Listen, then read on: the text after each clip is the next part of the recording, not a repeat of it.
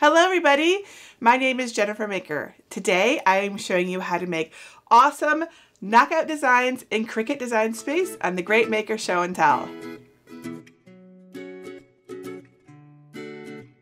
So almost exactly 1 year ago, I showed everyone how to create a knockout design sign in Cricut Design Space. And if you're not familiar with this particular design trend, a knockout is where you superimpose letters over another word and sometimes also add white space around the letters so that they stand out more and look more amazing.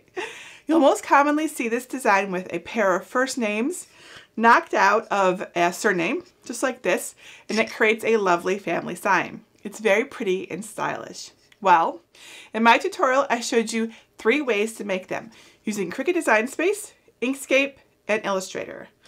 But things change as they do, and the method to make these in Cricut Design Space is no longer working.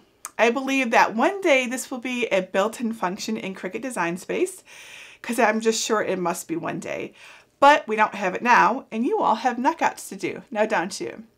And yes, you could use Illustrator, Inkscape, Phonto, or PDF screenshots to do this, but it's really nice not to have to worry about another piece of software, now isn't it? So I'm going to show you how to create and make a knockout design in Cricut Design Space with a method that works as of right now, which is late December 2019. And I feel very confident that this method will work well into 2020 and beyond. Now, what I love about this knockout design project is how simple it really is. We can overcomplicate things, or we can do things the easy way. This tutorial is all about the easy way. Yes, there are other ways to do this, and I list them all on my blog over at jennifermaker.com/knockouts if you're interested. But using third-party software isn't easy for everyone, and the method that I'm about to teach you will work on all versions of Cricut Design Space, including the iPad, iPhone, and Android versions, and should keep working for pretty much forever. So if you'd also like to make this pretty home tile that I just made, it literally took me less than 30 minutes from start to finish to make. You're going to need a ceramic tile that you can get from your local home improvement store for like a few bucks. They're so affordable. You're also going to want some permanent adhesive vinyl. I used Cricut Premium Vinyl. You also need transfer tape to transfer your design onto your tile or your sign or whatever you want to use.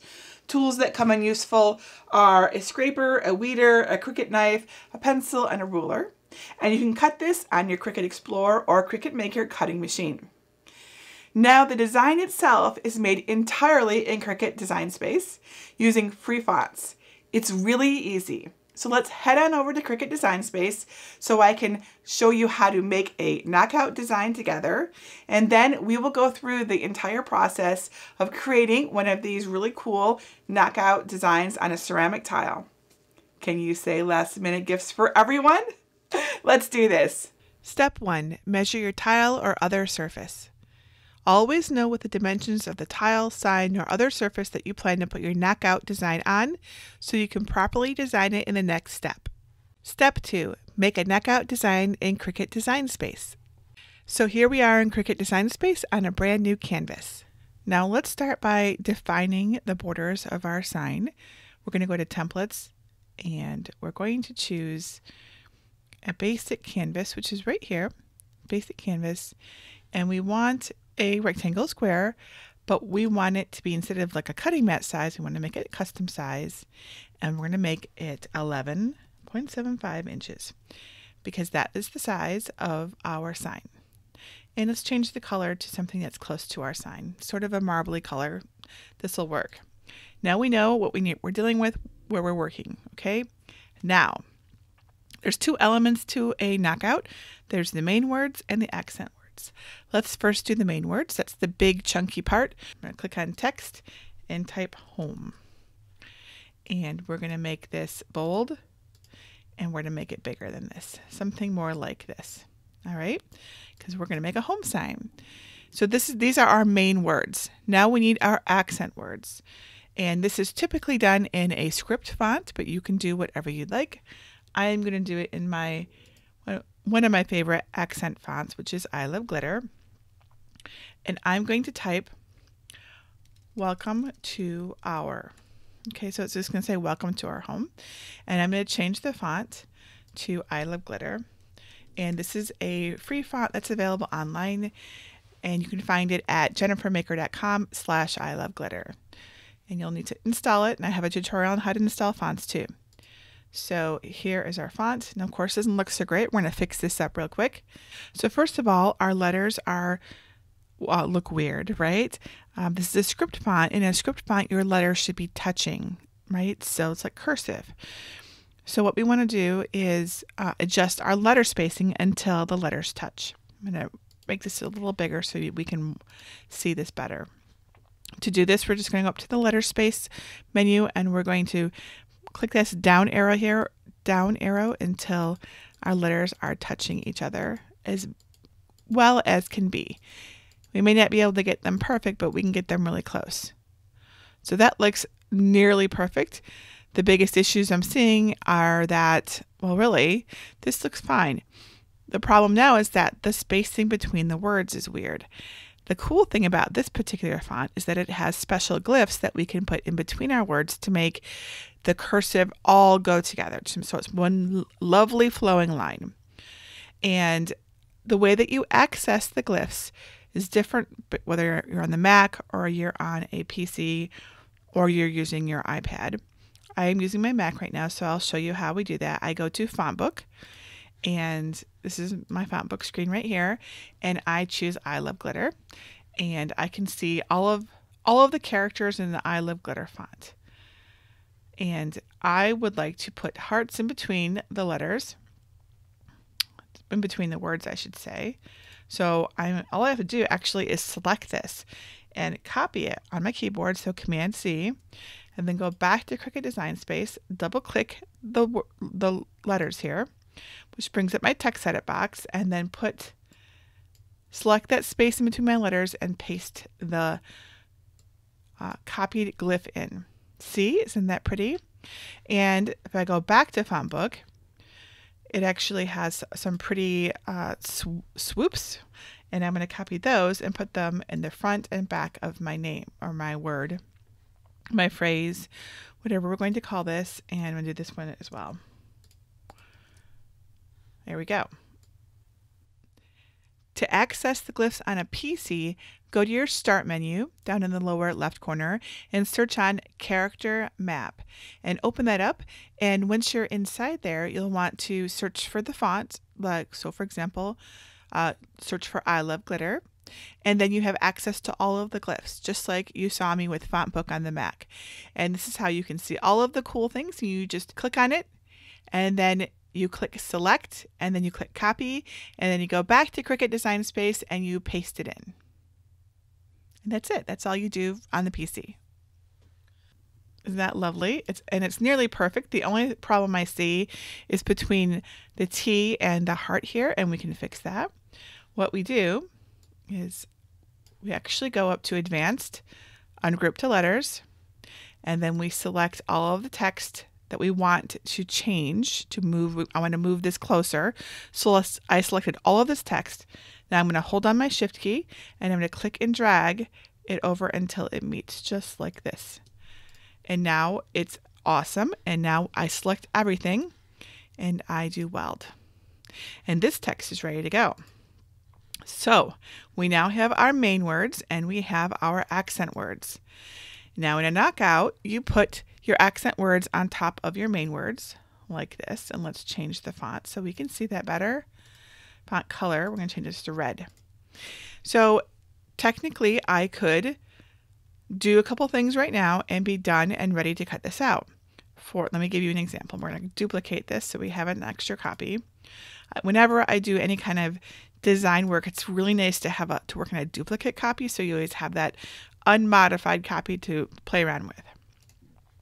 So I could simply select both of these layers right here, our accent word layer and our main word layer, and click slice. And if I do that, what happens is the letters get sliced out of the word home, and we can just delete all of the extra bits here, and we are left with something that looks like that. Let me move this out of the way. So we're left with something that looks like this, And then we have our welcome line up here. I'm going to duplicate that. And we can put that right into place right here. And we can, if we want, go ahead and cut this out right now. This looks nice. The problem is that, and you probably can see this, is that really the welcome to our line is not very easy to read on top of the big bold home. So what a lot of people like to do is create an outline around this text. This is where the complicated part comes in, right? So if you don't want to do this, you're good to go. Have fun. You can move on and start doing your vinyl or whatever you want. If you want this line to show up better, you need an outline around it. There's a lot of different ways to do that. You can do it, most of them are outside Cricut Design Space. You can do it in Inkscape, you can do it in Illustrator, you can do it in an iPad app called Phonto. You can even do it by doing some funky things with print then cut and save to PDFs and importing. Honestly, most people find all of those really very challenging. If you're not one of those people and you get it, awesome, that's great. But for the rest of you who are challenged by all these extra things, I want to show you a simpler way that you can do this right inside Cricut Design Space. Okay? So let's go ahead and get rid of this one. So we have just this welcome to our home, and it's just these two layers, right? So our goal is to get this welcome to our home, like we want an outline around it so that our line stands out more against our main word. So let me tell you how I'm doing it. So what I do, first of all, like I said before, duplicate everything so you have an extra copy of it. And we're just going to put this down here out of our way. Now we're going to zoom in to our original version, which is right up here, so we can see it just like this. This is close enough. And what we're going to do is really not that difficult. We're actually just simply going to duplicate this layer, our welcome layer, many times and offset it each time just a little bit, creating a bubble around our words. So let me show you what I mean. So I am going to duplicate this right now. I'm going to right click on my layer and choose duplicate, and I get this. So I actually want to bring it up so it's essentially on top of what I have right now, but I'm going to move it down just a touch like this. I can move it down more. I can do kind of something like this, which is pretty good actually. I think I'll do this. So we're going to move it down. Okay. We're going to duplicate it again. Oops. Yeah. And this time I'm going to move it. So here is where the original was. And this time I'm going to move it like one over like this. Okay. You see what I'm doing? Duplicate it again, click and drag it. And this time it's going to go up a bit. And again, and this time it's going to be over a bit. And if you need to, you can scroll over so that you can see all of your lines, right? So you see what I'm doing here, all right? Now I want to go ahead and we're going to do this step by step so you can see how to do this and refine this. So right now, this will definitely create an outline around our word. And we're going to select all of those layers, and you can see 5 layers. We can see them over here, and we're going to click on weld, just like that. And we get this kind of, a definitely bubblier word, a little bit rough around the edges, but still pretty good. And now we want to select this new line that we've made and our home line, and we're going to slice it so you can see how this works.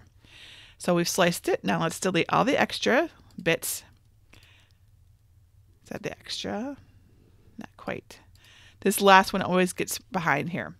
All right, so let's go down here and grab a copy of our, because we made a copy of this. So let's duplicate that line. So we always have that there, and let's bring it into position to see how it looks. So you see, we're definitely creating a bubble around our words.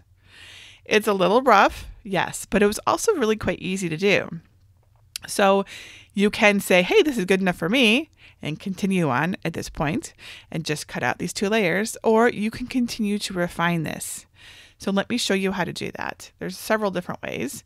The first way is, of course, is to keep doing what you were doing. So keep duplicating this layer over and over and over, making small changes, filling in little bits that bug you, right? So just sort of filling in the divots, filling in the corners, however you want to think about it, and just putting them into place and, you know, trying to get each time all 4 of your corners like this. So we're going to weld this just like before. So weld everything together. Now we want to go ahead and slice these 2 layers just like before. So we select both layers and we click on slice. And we get all of these extra bits here that we don't need. And we can delete all of those. And we wound up with a more refined version of what we had. Let's take a look at it again. Let's duplicate our welcome line, move it up into position, and put it into place. See, it's definitely looking better. Now you can just literally just keep doing this. Slices, you will get a smoother, less choppy image. We can fill in these corners right here and here, all of this. But if you don't want to just keep duplicating, there's other things that you can do. So let me show you how to slice with shapes. Click on shapes over on the left side and click circle. And resize this circle that we have here. Now, for example, one of the things that bugs me is this L has like a little bump on top. So this is easy to fix. I can put the circle where that L, the top of the L should be, where it should be nice and smooth, just like this. Let me zoom in a little bit more so you can see that better. So see, there's the L, and we've covered up that little bump.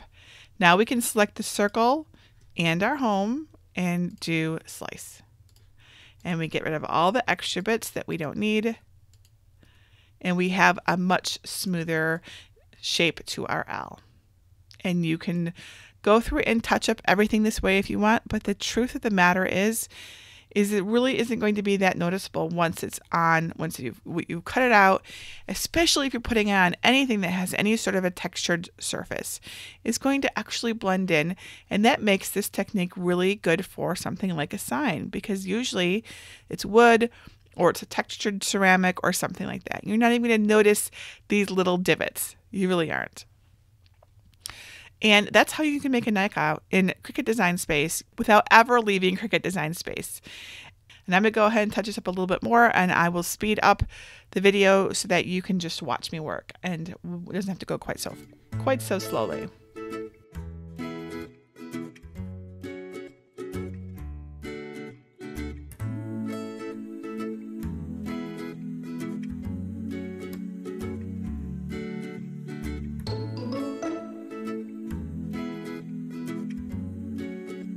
And there we go. That really wasn't that difficult. And we have a lot of control over how we want it to look. You can make this bolder if you'd like. You just need to do a little bit more layering and moving things out with your duplicate layers. Just remember, the key is to duplicate, weld, slice, and then delete the extra things. And you just rinse and repeat until you're happy with your design. Now let's turn this into an awesome welcome to our home sign. And we can go ahead and remove all of this extra bit here. And we're going to make this smaller. And I can't help but notice that our canvas is missing. Let's go back up to templates and re-add that. Sometimes that happens. And we're going to change this to custom 11.75. And we're going to change the color to gray. All right, so here is our home part, and I actually want our swishes to kind of extend out beyond the edges of the sign, so I'm going to do it like this. And then down here I am simply going to put our names, the makers, and naturally we're going to use a different font than that. We'll match the other one, Cricut Sans, and that's right here. And we're going to make this centered and move it up like this. And then I'm going to put an established line, EST 2017, and make this a little smaller and put this right under here. And finally, I want some little hearts or something at the bottom here. And I know that this font has some extra glyphs in it, so I'm going to go back to Font Book. And I know that there's a part where it's got like 3 hearts right here. I'm going to copy those and paste them in, and make sure we change our font back to I Love Glitter. There we go. And that will go right down here. And I will make that red as well. So our heart lines are both red. Everything else is black, and this will look beautiful. All right, so I'm going to center everything down here. So I'm going to select all this plus home, but not our welcome to. I mean, I guess we could select everything. Let's just select everything and see what happens. And then go up to Align and choose Center Horizontally. And now everything is centered, but our red line is a little bit off. So let's just, only because it wasn't perfectly centered before, which we could have done, but I was looking at something else when I did it. And it's really very close. And there we go. This is ready to go. Oh, except we need to attach the lines that extra lines that we made. So what you want to do is select everything that's black, everything that's one color, and it should all be attached, just like this. Now, these letters will stay. I mean, you don't have to do this. You could do it individually, but this is much better. It'll be much easier to make sure everything is centered and straight if you do it like this. Trust me. And this is now ready to go and cut onto vinyl. So we can click Make It. And it's going to cut this layer in black, and it's going to cut this layer in red. Now, you'll note that it's actually, this is 13 inches long. Maybe I don't actually want that. Let's go back. I don't really want to cut that much vinyl. So I don't really need it to be this long, do I? I just want it to fit on a 12-inch mat. So let's select everything and drag it in so that it's under 11.5 inches, so it fits on our mat, because that's useful. I guess I don't really have to have them at the edges like that. That actually still looks really nice. I like that. I guess I could bring this down a little bit, kind of balance things out. There we go. That looks good. All right. Now let's click Make It and see if we got everything onto. We did. So there's our black layer, and here's our red layer, and this is much better. That was too much vinyl before. So let's go ahead and make this and put it all together. For step 3, you're going to cut out your vinyl. So take a piece of vinyl, and I'm using Cricut Premium Vinyl that's cut to the right size, and put it onto your green standard grip cutting mat, and turn on your Cricut. Make sure the fine point blade is installed. Load your mat and press the flashing button to start cutting. Step 4, weed your vinyl. Now, once your vinyl is all cut, you're going to want to remove the excess vinyl from your design. I like to put my vinyl on a cutting mat because it's often usually like really curly and kind of hard to manage, and if I put it on the mat, it's a lot more stable.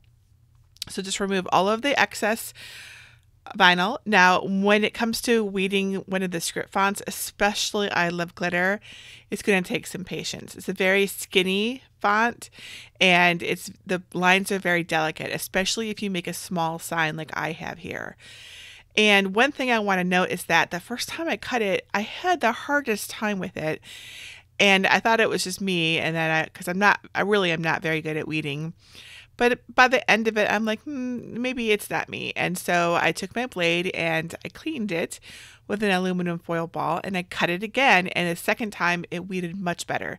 You can see the difference here between the two. The top one is the first one I did, and the bottom one is the second one I did with the cleaner blade. And you can see that it weeded much better without any mistakes.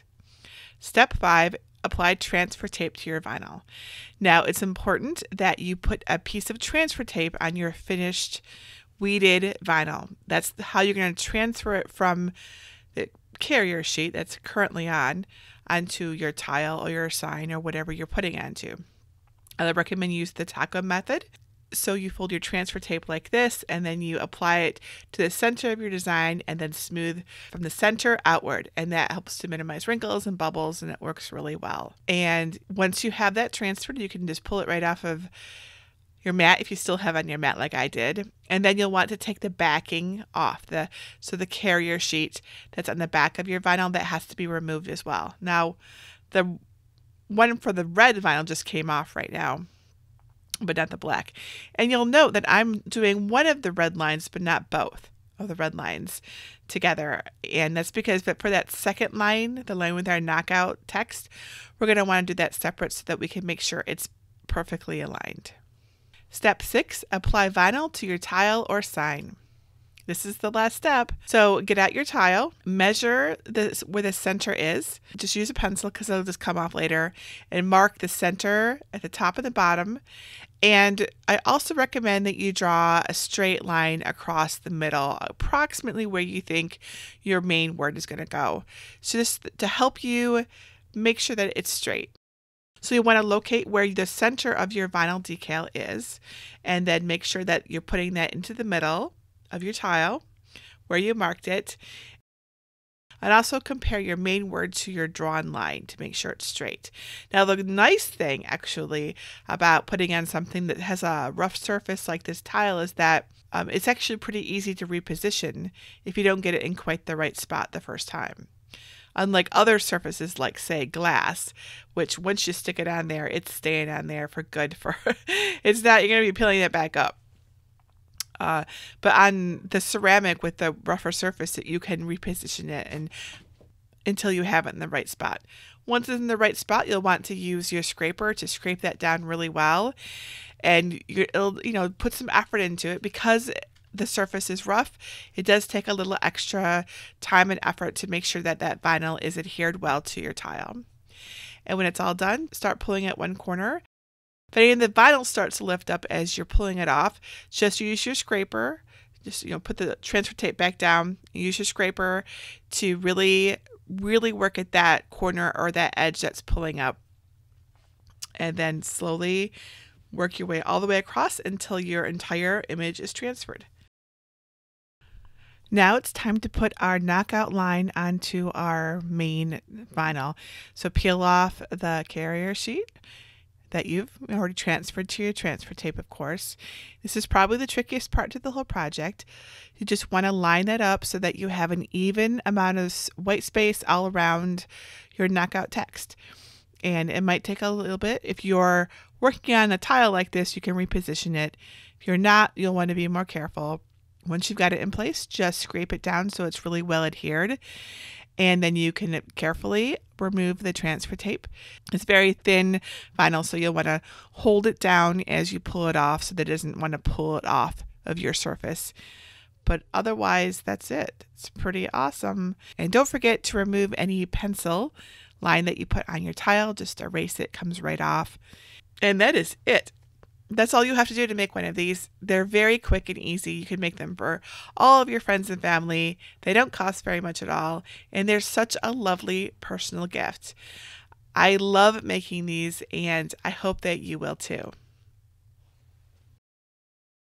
Knockout designs are so pretty, and I love seeing your designs. Please be sure to share a photo of your designs over in my Cricut Crafters Facebook group at jennifermaker.com/CricutCrafters. And if you get stuck anywhere during this process, just leave me a question here in the comments or ask in our group. We all love to help. Now don't forget, I'm giving away a Cricut cutting machine because I know lots of people out there still need one. You can enter for the chance to win your own cutting machine and get all the details over at jennifermaker.com/Cricut giveaway. And that's it for today. Now tomorrow, I'm not quite sure what I want to show you. Either I want to show you how to make cute socks with sayings on the bottom, right? Perfect for like hanging out for the holidays. Or I want to show you how to make winter window clings. Which one would you rather see? Socks or window clings? Let me know in the comments below. And remember, I'm always open to your project ideas. If you have things that you want to make, let me know, because if you can tell me what you want to make, I can show you how to make it.